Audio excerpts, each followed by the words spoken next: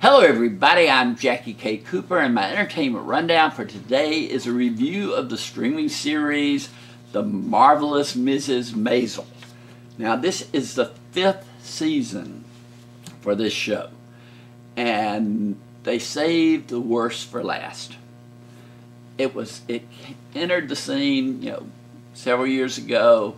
It was about a woman who was divorcee, had 2 kids, and she was a stand-up comic.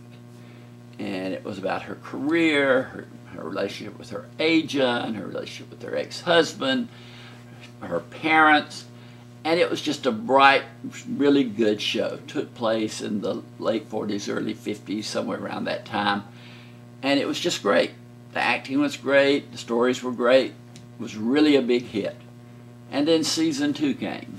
And season 2 wasn't as good as the first season, but it was still good.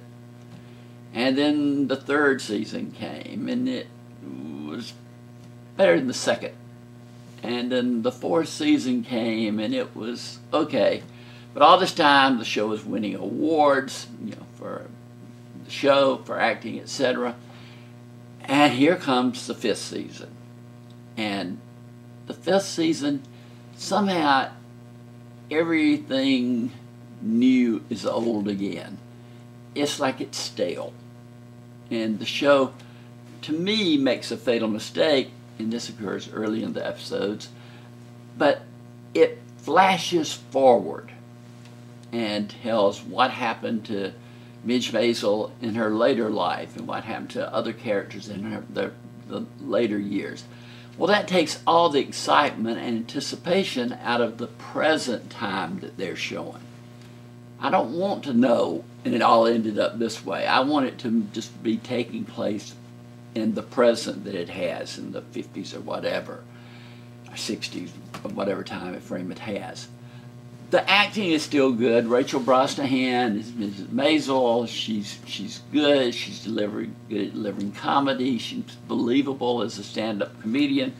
Alex Borstein is her agent. Their relationship is great. Alex Borstein is just the highlight of the show. You've got Maren Hinkle and Tony Shalhoub as her parents, so that's good. And Michael Leggers as her ex-husband.